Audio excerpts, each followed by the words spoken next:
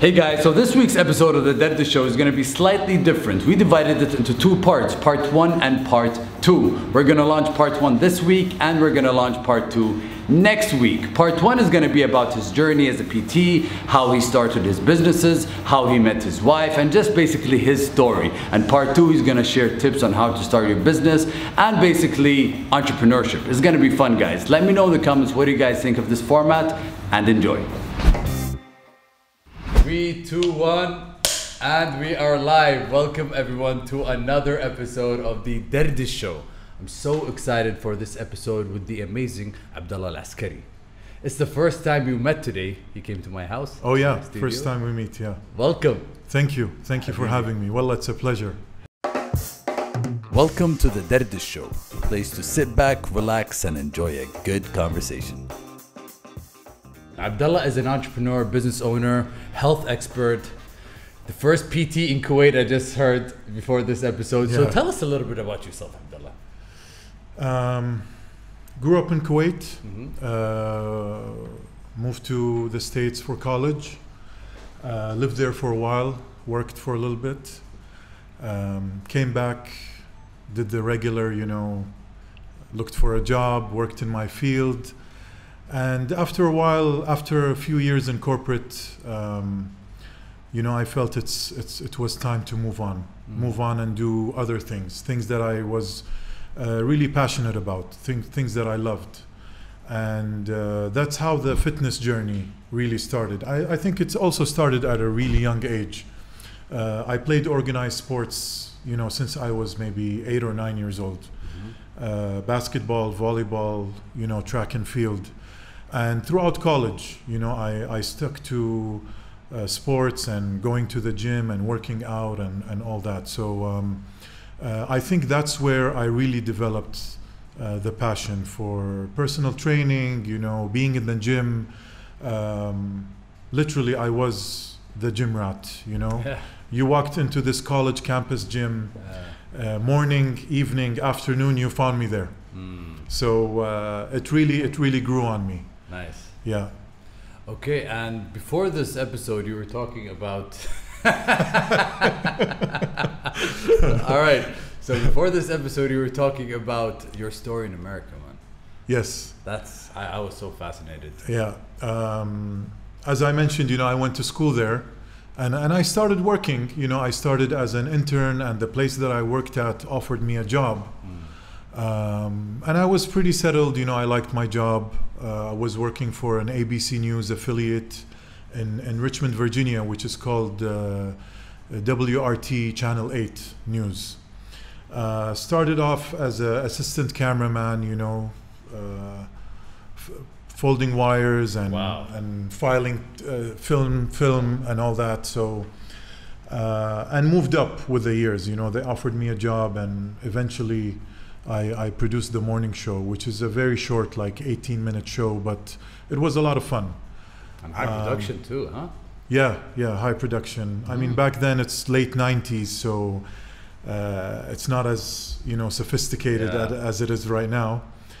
And back then, I was dating my girlfriend, which is my wife right now. Got a phone call, late night, and my siblings told me that, my dad is between life and death. So packed my stuff, and in 48 hours, I'm back home. And I gave my wife now, girlfriend back then, car keys, apartment keys. I left everything behind. Wow. And she's like, when are you coming back? I'm like, I don't know. And this I don't know turned into a 5-year overseas journey, long distance relationships. And back then, there's no WhatsApp, there's no social media. Nothing. It was emails and text messages. That was it. And she stuck to it. I give her a lot of props till this day. I'm like, what, you're a fighter. Wow. So I came home, started working Kuwait Fund, then Gulf Bank, and then Global Investment House. And Global decided to send me on a 5-day convention in New York City. So I emailed her. I'm like, look, I haven't seen you in years. and it would be Emailed nice. her. Emailed her, yeah, because there's no other way to get in touch. Wow. I haven't seen you in years. You know, I'd love to see you and hang out, catch up, all that. And she didn't reply. So I sent another one 3 days later. I'm flying out. I need to know. And she didn't respond. But you know, funny enough, I land in JFK and she's standing right in front of me. Boom. I know, right? And it was, you know, literally, it was like seeing an angel, you know, sent from above, literally. Wow. So we hung out, you know, we talked, we had a great time, and I was off to work in the morning, and she's like, we'll catch up for lunch. So we're hanging out at lunch, and she's like, first question, what are you doing with your life? I'm like, what do you mean? It's like, us, what's going on here? Do you expect to come fly in for 5 days and see me and that's it? You're back on your way? I'm like, oh, yeah, no, yes. I don't know, maybe, I'm not sure. I didn't know what to say. So she's like, let me lay it out for you. Either, you know, we're together for life, or you can just forget all about me. So it's your decision now. You have to decide. So that's, I mean, wow. After 5 years and on the first date, that's a huge load to handle, right? Oh, yeah. So we hung out for the 5 days, and I came home, and you know, I really thought about what she said, and is this the girl that I want to be with, you know, for the rest of my life? She's proven a lot of things to me, you know. She stood by me when I was vulnerable, at my weakest. She stood by me when I wasn't even there, you know. She never gave up on me. So I'm like, yes, this is the person that I want, you know. Exactly. Who else would I want? Excuse my language, when the shit hits the fan, that's the person you want on your side, right? Exactly. Wow. So talked to my dad, you know, told him, you know, I'm thinking about getting married, and this is the person I have in mind. Fortunate enough, you know, my dad is a highly educated person, very, very intelligent, highly intellectual, very liberal as well. So he gave me 3 pieces of advice. He's like, look, we don't know this girl, we don't know her family, we don't know anything about her other than what you're telling me right now.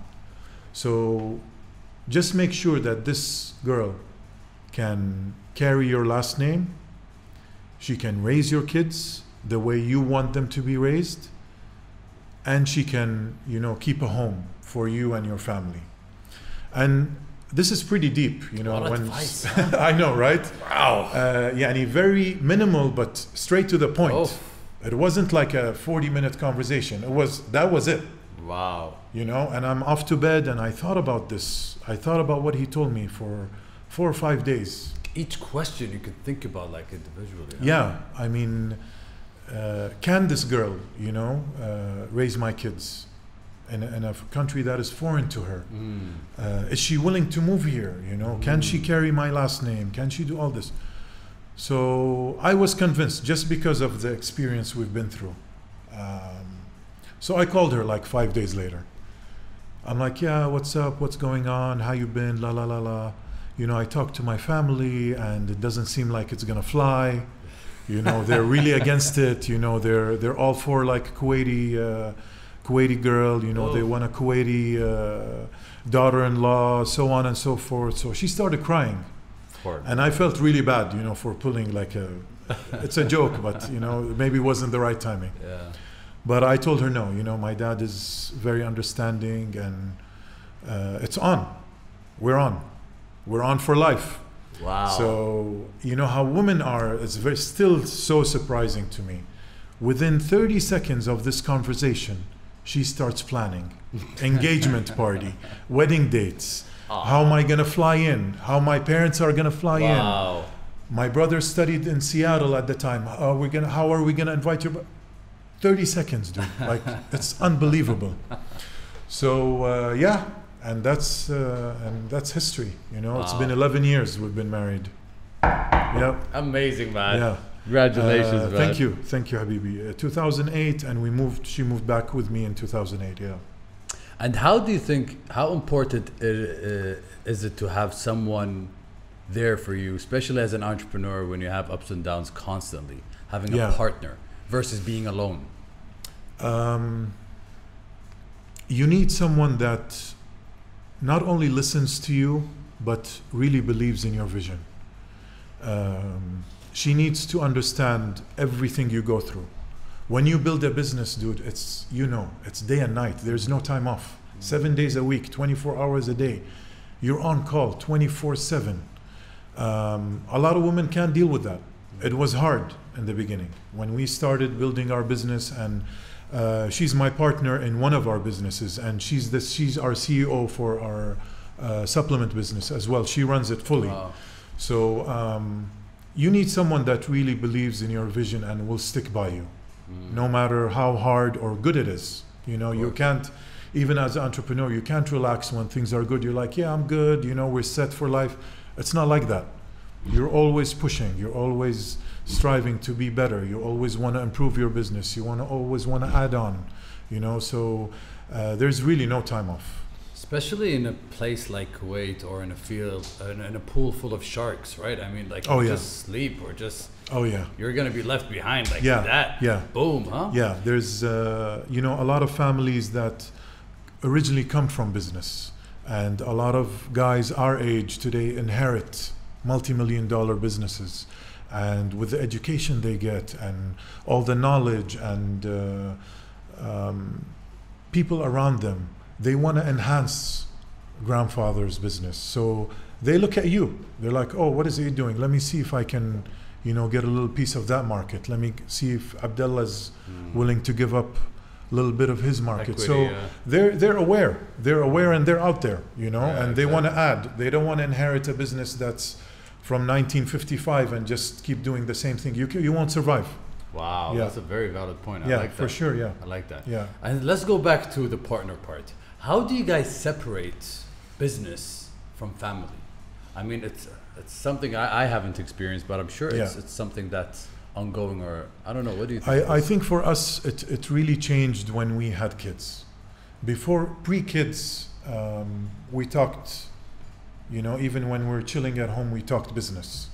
Let's do this with the gym. Let's do this with the protein company, with the supplement stuff. We should do this maybe next year. It's always there. It's within the conversation. Not all the time, but it's always within. But when we're with the kids, that's it. You can't. You have to really cut it off. You have to put an end to it. So past 5:30 p.m., no business talk until the next day. Wow. Yeah. Wow. Yeah, because we need to. I mean, I'm up at 4 a.m. every day. Really? Yes.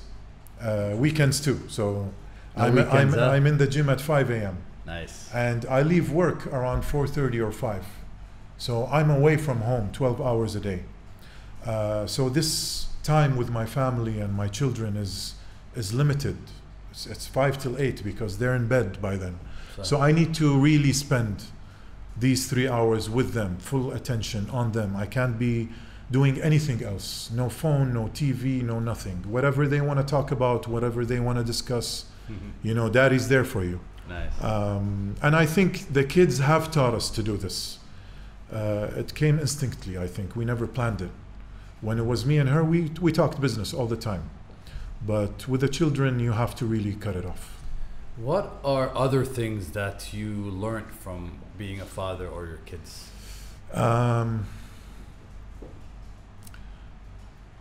That they are the most important thing in life. It doesn't matter what you have, all these positions, all these material things. Doesn't matter how many businesses you own, how much money you have. It's all about them at the end of the day. Everything you leave behind is for them. The name you build, the reputation in the business world, the reputation you build as a man, they will carry on later on. So when the minute they're born, you realize that none of this is for me, actually. I'm passionate about it and I love doing it, and this is what wakes me up and keeps me going every single day. But at the end of the day, it's all for them. That's beautiful and heavy at the same time. I don't like, because that makes me think about my dad, you know, and that makes me think about how they feel about our lives and the pressure on them. So it's a lot of pressure having kids, and to them, you're the only thing that matters, nothing else, you know, and that's how I feel about my kids. Yeah. So I think it's the parents' approval. Somehow it's instinctively in our subconscious mind. We want that approval from our family, of parents, somehow, some way or another, you know? Yes, for sure. So I think that, man, I mean, parenthood, it's something that's, hopefully I'll jump on that train one day. Inshallah. I'm excited. Allah yawafqik, habibi. I saw you even have a British bulldog, or? Yeah, we have an English bulldog, King. Yeah? King is our lucky charm, because when we bought King, 15 days later, we found out that my wife was pregnant. Wow. Yes. So he's our lucky. Wow. Nice, man. He's adorable, man. He is. Have you always been an animal person? I did have dogs back in the States, but moving back, living with your parents, you know, my mom is not really fond of dogs. So it was tough to own a puppy here. But now that we have the kids, and, you know, my wife was never a dog lover. Really? But after King, she's in love with him. I think she's in love with him more than she's in love with me. Yeah, man, he's adorable. Yeah. I was looking through your bio before I was stalking you a little bit on Instagram. Yeah. And I realized that you own some gyms.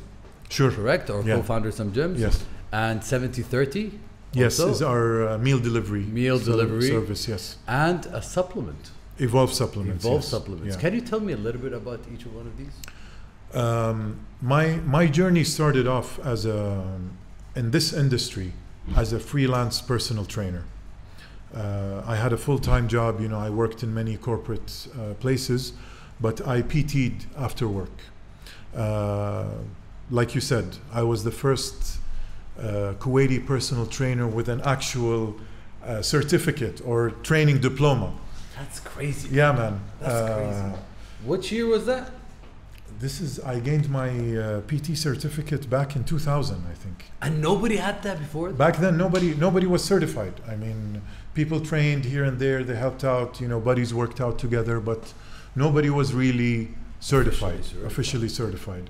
Wow. And I was going, you know, from hotel to hotel, gym to gym, home to home, training my clients.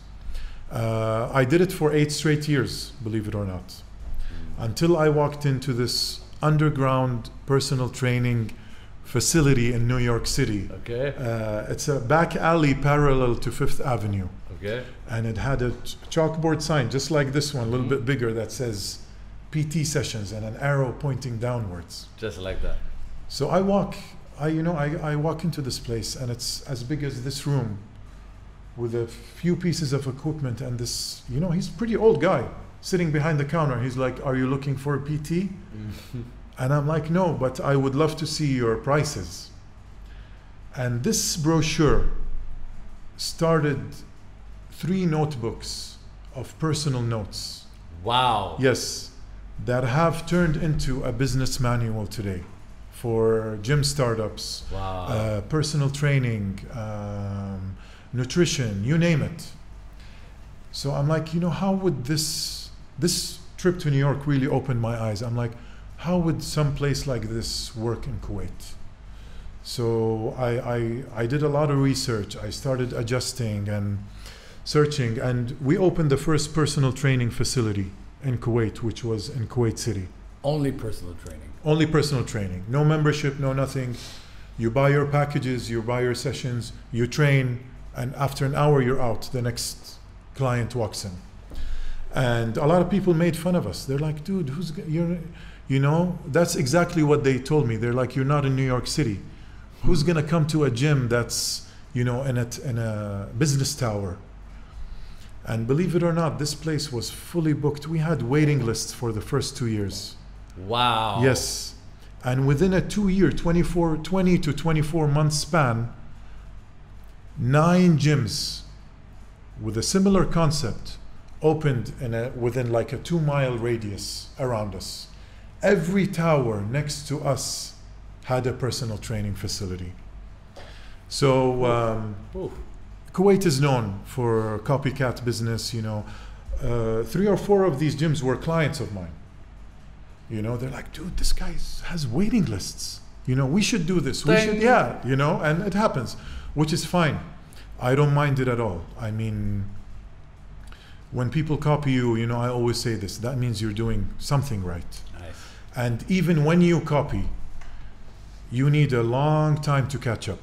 You're going to play catch up the whole time you're in business. Yes. Because you started behind. You started behind. And especially in Kuwait, people don't specialize in a business that they open up. Like, I'm here today with Eid. I'm like, man, this guy has 1 million followers. His YouTube channel is off the chains.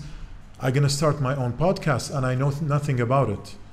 So I have the money to do it, but I'm going to play catch up to Eid for the next 5 to 8 years probably, until I understand the formula. And by then it's going to be too late. Until I figure it out. It's going to be way too late.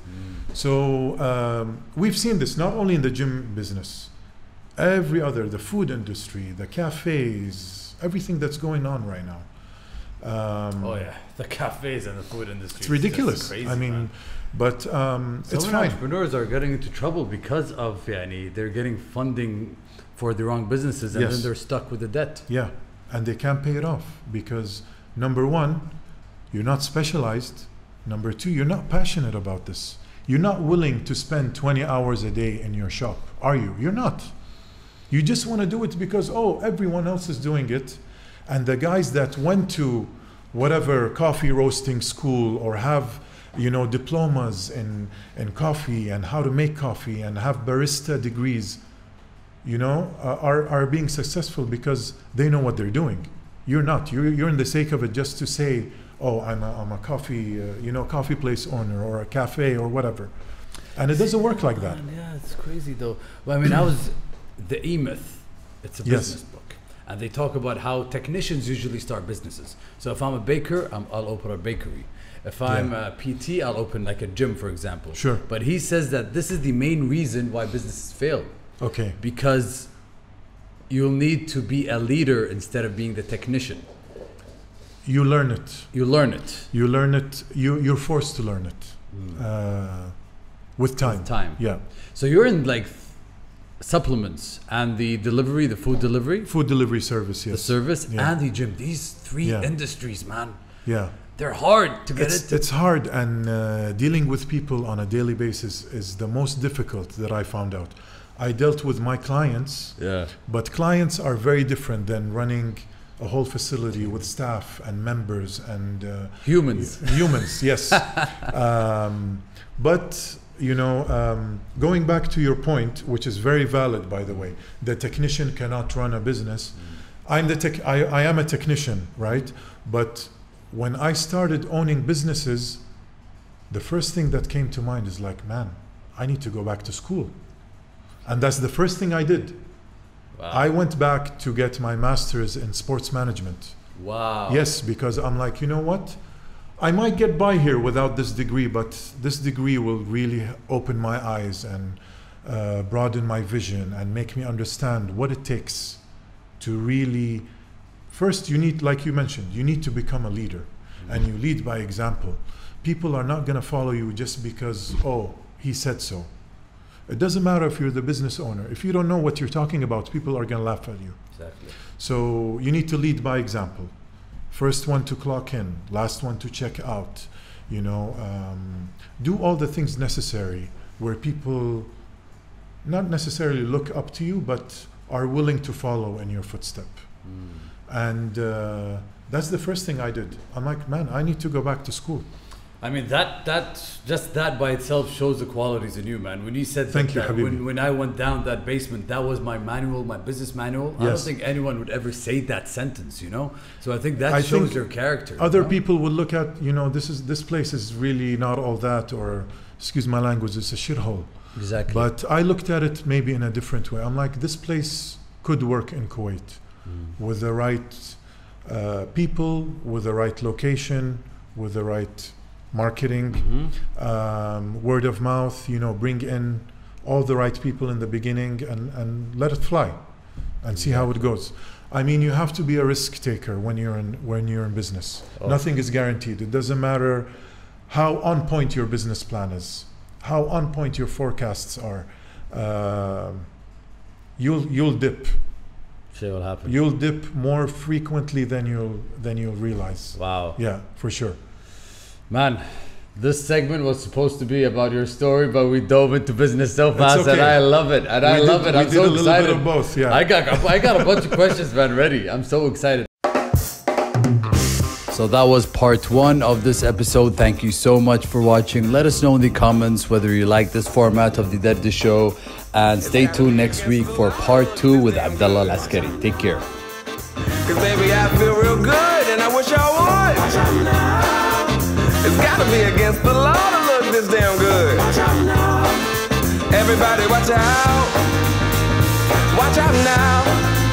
I'm ready for a good time, and I came to groove. The whole band's here and we came to move. Got a fresh haircut and 2 new shoes. We're here all night like we got nothing to lose. I'm coming out the jacket cause we're turning up the heat. I wanna see you clapping when you get up out your seat. It's time to make it happen when we hit these streets. I'm coming in hot and I can't be beat. Watch out now.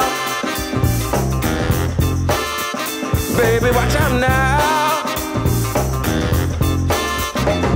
Watch out.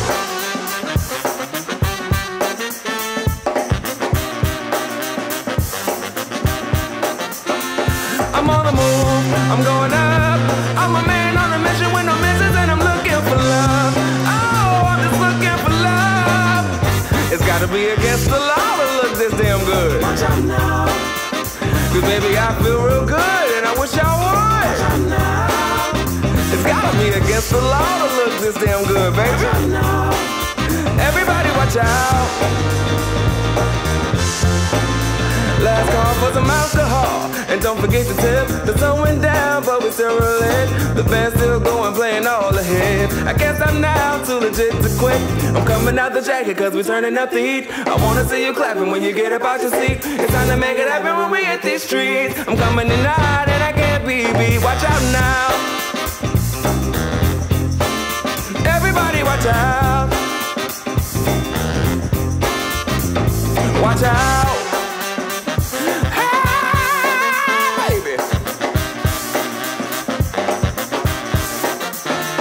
I'm on the move, I'm going up. I'm a man on a mission with no missions, and I'm looking for love. Oh, I'm just looking for love. It's gotta be against the law to look this damn good. Watch out now. Cause baby, I feel real good and I wish I would. Watch out now. It's gotta be against the law to look this damn good, baby. Watch out now. Everybody watch out. Watch out now. Everybody watch out.